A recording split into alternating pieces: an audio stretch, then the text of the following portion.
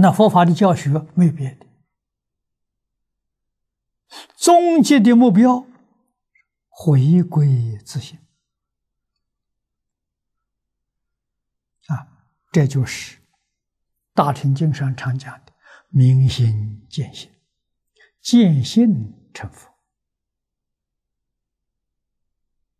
这是佛法修学终极的目标佛说得好，一切众生本来是佛现在你迷了，变成众生佛陀的教育就是说，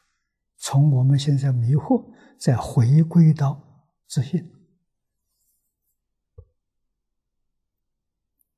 这个教育就成功了。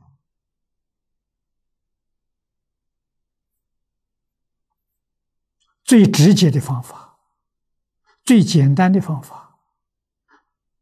最可靠的方法，最快速的方法，就是持名念佛法门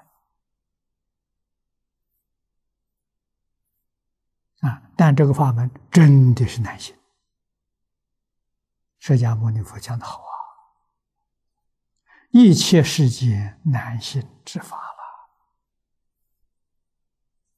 了劝我们应当要相信。那应当相信的人，那上上根人，他不是普通人普通人没有这样的信心可是那个上上根人少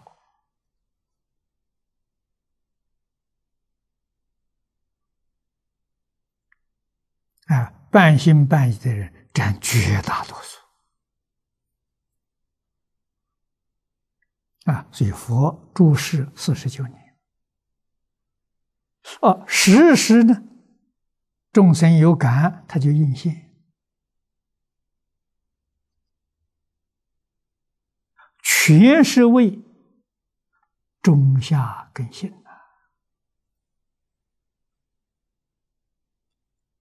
慈悲到基础华严经上为我们所实现的十地菩萨不离念佛，这是对我们的鼓励，给我们做好榜样。